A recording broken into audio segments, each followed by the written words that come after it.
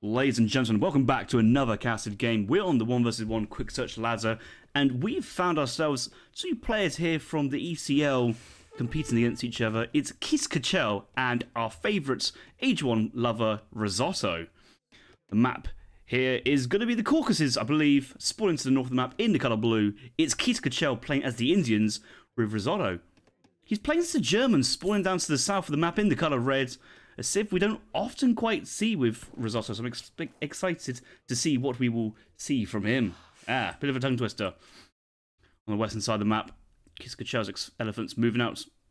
Risotto's really far from home, it has to be said. I do like his scouting pattern, though, at the moment, trying to take Kiskachel's forward treasures. That way he can move back into his safety of his side of the map and get some treasures. Working on a big 100 food treasure at the moment. That's nice to see.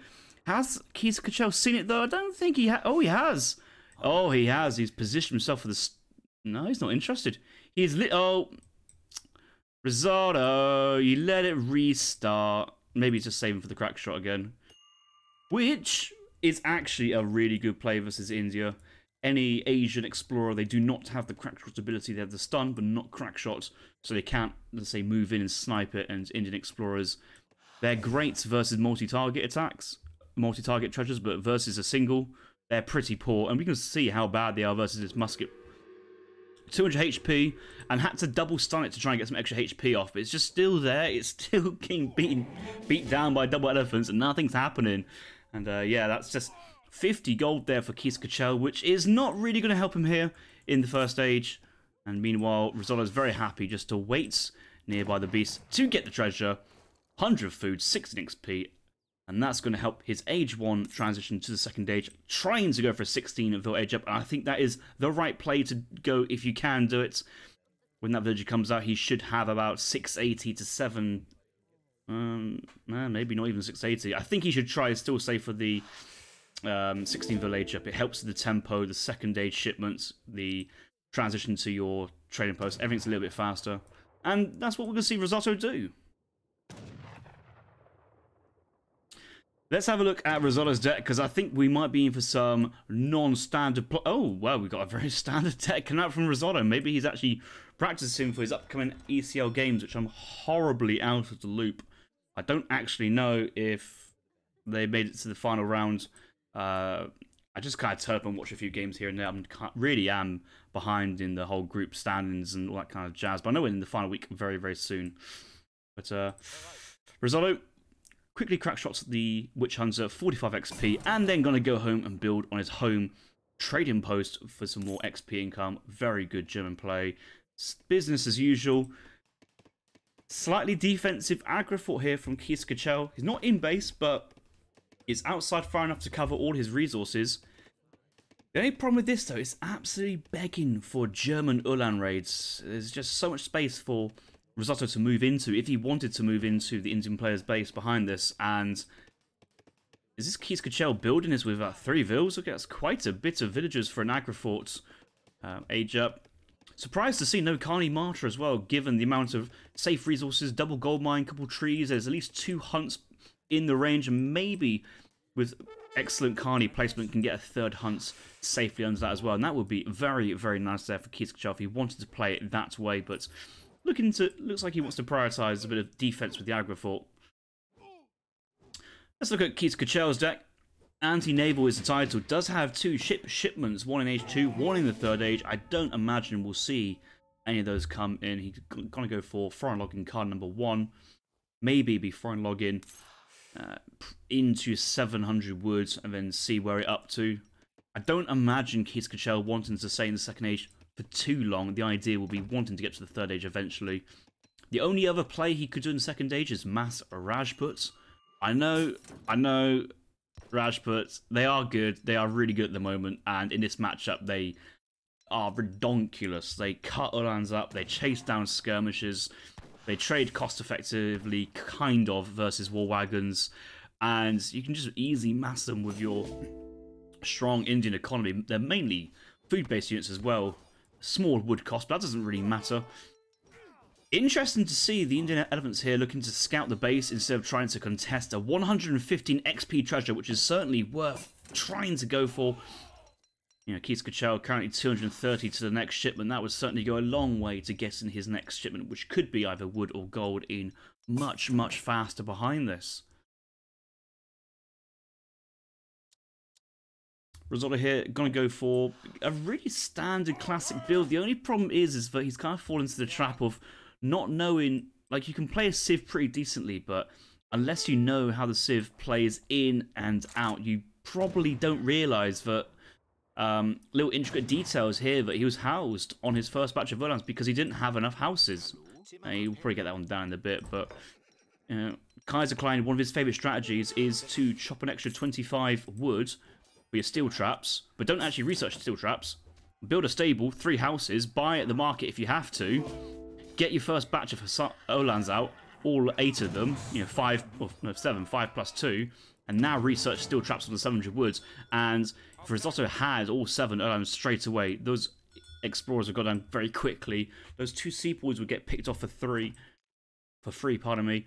And those 5 sepoys, they wouldn't have been in time for the fights. The Olans would have been in and out straight away. And Risotto I think, is quite happy picking off those elephants and the sepoys. It kind of allows him to do what he wants to. Double racks in bases, a bit awkward here. I'm not really feeling it. I know you're going to go for some crossbows, but those 5 sepoys are kind of anti-radiant measures. I don't imagine Keith Kachel is going to try and cross this huge map, absolutely huge map, and pressure you in the second age. So I don't like crossbow shipment as well here. He's going to need to have so much housing behind this. He does have steel traps and gang saw. No space here for log flume in this build order. A lot of crossbow Olans will certainly do a lot of damage, but the thing is, I'm just sensing. I'm just putting my fingers in my brain. I'm just thinking, when Risotto's pushing out with a shit ton of crossbows and Olans, Keith Kachel will be in the third age, sending in 3 Mahouts, maybe calling inspiration or aging up with the Mahout Lancer, Charmanar Gate Wander, and just having so many units. And the thing is, again, crossbows, 16 attack, 1.25 versus heavy infantry. They're not skirmishers. We are critically weak to Rajput spam at the moment. And I joke about that, but Rajputs, a couple of Rumalots, get those elephants back to full HP, the 4 sour shipment, and good night. I do not want to be pushing out without any anti-cav versus an Indian player, because you know there's going to be cav coming. You know. Well, I say you know, but Keith Kachel, he's actually ending relationships before calling Ottoman Expeditionary Company. Are you mental? Why would you do that? Why would you do that? 3 Rumalots are like one of the strongest consulate techs you can get. They're so good, and because you're going like mass infantry, how they gel with your army is so important. I would not be ending. He might cancel straight away. He sees it. He might not be thinking to that level, but yes, no. He's calling the sours. But what does he do now? Ally Brits? Okay, he's going Brits. He sent export, so maybe, yeah, the transition cost will be very cheap. But sours coming in, double batch of Minutemen and explorers around to snare. Like, it's just no anti-cav here, and the sours have a great time. Only 5 Gurkhas. I like the small amount of Gurkhas. Nice bit of range with them, but they're not doing too much damage. That's where the sepoys coming in, and maybe the Gurkhas there to tank the crossbows. But Risotto thinks he's doing fine. He thinks he's going to have a fine time, but double Minutemen batch sours. In we go. 5 sours, but train from the Agrifort as well. In come the sours. The Olans do get a good positioning, but the Minutemen will come down to zone them off. Here comes the 5 sepoys. 1 elephant snaring down the crossbows. Crossbow mass down really low at the moment. Sours all still standing. Do the Olans stay there and fight and save the crossbows, or do they run and protect themselves and sack the bows? I don't know, but Minutemen get on the action. 7 attack, 4 multipliers versus Olans. They're getting cut down cost effectively. What is happening here to the German army? This is shocking. It's getting destroyed here by India. And all this XP feeding India so much. 5 sepoy. Potentially next shipment, maybe Dravidian martial arts. Train some camels, and he's now fighting with the Olans. So the sepoys in ballet mode. And all this time, the Agrifort is just piling on the pressure. And Risotto has the score lead. It might not be as disastrous as we see, but that was a right click from hell there. I do not recommend pushing any anti-cav versus India. You know sours are coming in, and you know the elephants are there, and you know, well, I mean, there should have been room lots, honestly. He did change consulate to try and get HP and brick muscles, but it just didn't happen. If there were 3 Rumlots there, the game is over. It's GG. But it's not. We're still here, and we carry on. Rajput's where it's like, yeah, I mean, the thing is, seeing how fast Rajputs move and how fast their rate of fire is, which means they're even better at snaring because their attack animation fires off quicker, so they spend more time moving instead of attacking. Could do so much damage. And okay, Risotto's in the next stage. Oh, Keys Control ship for their fire sepoys. I think he was there with me thinking, oh, maybe being like a leftover, get some more military, maybe push out, but it's so fast German base, you can't push here. But, you know, German, 1 more coal mining base, and then they have to push out for silver mines across the map. Both players have got time. They have time, but you've got to consider Risotto's score at the moment. Like, okay, a lot of his score is tied up in the boat, the skirmisher shipment coming in, the 10 batch of skirms, the vet Ulan, but there's not really much Ulans. There's still quite a lot of skirmishes out here. 10 skirms. It's all pretty nice. It's still a little bit weak to Sours, so Keith's got to decide whether he wants to age up, and maybe he might actually want to age up with the Taj Mahal for the ceasefire. Try buying some time, but whatever happens, he's going to need a stable at some point, because you know that there's going to be a load of things coming in, and you're going to...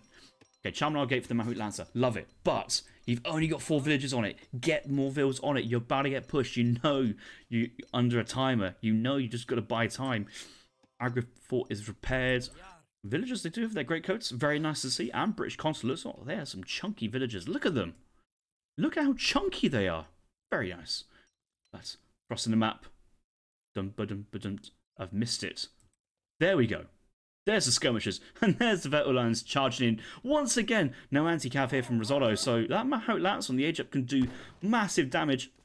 Risotto knows where the hunt is going to raid it. Sepoys dive in, but look at the elephants. They're just pretty good to move in, but halfway to aging up.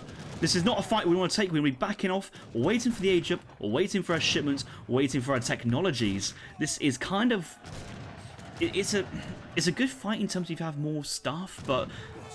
You know, a couple trades in, skirmishers killed like 10 sepoys, a couple of the redcoats, reinforcing batch of Ulans. You know the next shipment here from Rizozgui, the 9 Ulan shipment. Yes, it's on its way, crossing the map now. More Gurkhas coming up, but they're only age 2 Gurkhas, 18 range, 16 attack. Pitiful versus the 20 range, 18 attack vet skirmishers here of Germany. And yes, the Ville's moving back finally. There's some safe hunt. The one's still going up. Only still 4 on it. But, enough time to hide behind the aggro, I think. That's good. Let Germany come in nice and deep. Here, come into my town. Let me greet you and catch you out. Lance is on the age up. Shipment should be ready here from Keith Kachel. Shipment is ready. Gonna go for Urumi Regiment soldiers instead of... No fucking Mahouts in deck! Oh my god, Keith Kachel. I suppose that's the best shipment you had at the time, but this is really not great. Right, delete the market. Please delete the market. Get that Mahout Lancer straight onto the skirmishers.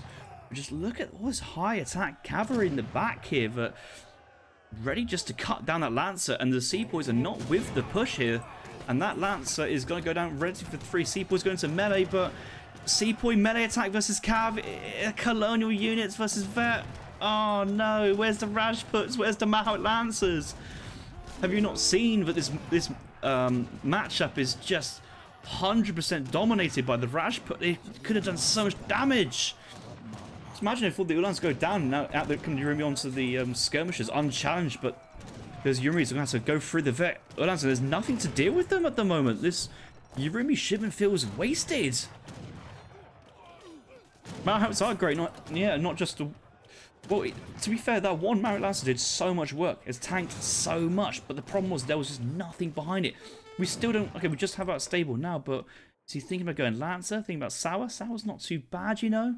And all of a sudden, Germany's in the lead. Like, India had the game in not just one hand, but in 2 hands and in a bear hug. It was so close to being done and dusted, but the wrong unit choice and the wrong kind of decisions just really hurt there. The slow age up, Not going for the Rajputs. Not deleting the market to get that Mahut Lance on top. Not having any cavalry in transition. We've still got more export here, but just imagine if all these were room lots instead of redcoats. Just Ville's on some very far gold mines. They would go down, but that might serve as a notice to get these other villagers out because. Yeah, he's running. He's running. Oh no, this is just hurting back. But he's got to do something about this. He's going to lose quite a few, and the counter raid here from of Risotto onto this potential town centre. The double raid, loving it. 2 villas going down, potentially for 5 on the top, 5 on the bottom. Keith-Kachel's not going to see this. He just cannot see this. He hasn't got the... Okay, the Gurkhas are moving across. They're going down, but a lot of villas went down there. Keith-Kachel on the 43 villager mark. Risotto 37 with 8 saddle wagons, so probably ahead in eco at the moment. Here come the reinforcements, and not too many Zams here. The Gurkhas going to absolutely... Or Gurkhas, the skirmishers going to absolutely shrek those Zambaraks. Out come the Mansbadar Gurkha, disciplined Gurkhas there, that's fine. The thing is, Keith-Kachel's probably going to train some more Gurkhas here, but he just needs to fully focus on the cavalry front. Mahut Lancers, Zambaraks, and anything which isn't an infantry. Just really... Where's the anti-cav here from Risotto? Where's the anti-cav? Like...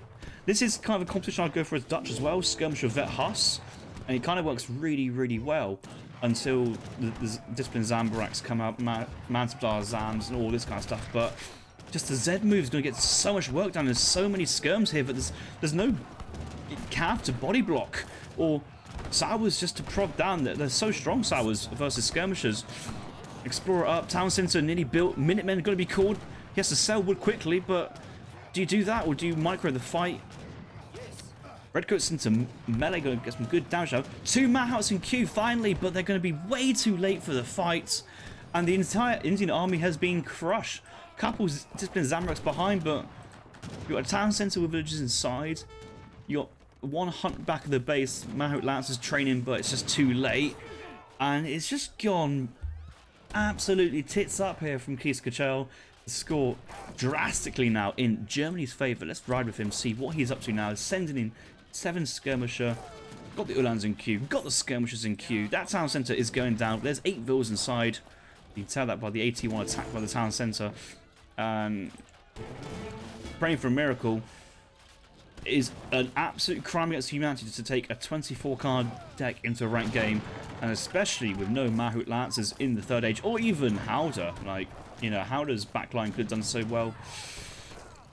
That's a shame, that is. It's honestly a shame.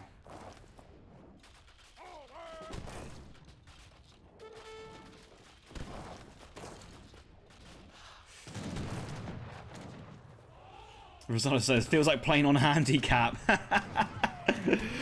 I mean, I kind of don't. Well, I don't disagree. I think pushing out originally with no pikemen was also a very risky idea, especially when you had the ability to train some sort of pikeman. But how Keith-Kachel has played the latter parts of this game hasn't quite gone the way. And here come the Rajputs, but the H2. But it's just too many skirms now. It may look like they're terrible, but all these seaboys are destined to hit the turf, unfortunately. And that is going to be the game. Well played to both players. Well played to Risotto for winning that game. And some interesting learning points there, I think, for people looking to play this matchup. Going aggressive in H2 there from Germany, not very standard. Did it work out? I don't think it did work out, unfortunately. If the Ottomans went with room lots there, the game's over. Maybe a better snaring, trap, one of the TC Minutemen. The Explorers were down and out of the game early, but if the Keith-Kachel managed to keep them alive, keep them at full HP, bring it from behind, the reverse snare, there's many ways for Risotto to hit that GG button in the second age, but managed to take a trade, force Keith-Kachel to over-defend age 2 and not actually, you know, Keith did not have a good fight in that situation. Risotto had been aged up. And once again, moved in with the Skirm, Ulan, no anti-cav, and there was potential a lot of cav to come out there from India, but the wrong deck limited his options, and Germany was able to punish.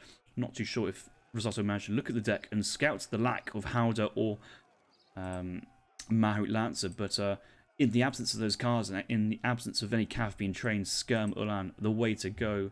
Risotto there getting the clean up. So well played, GG, and I'll see you guys in the next one.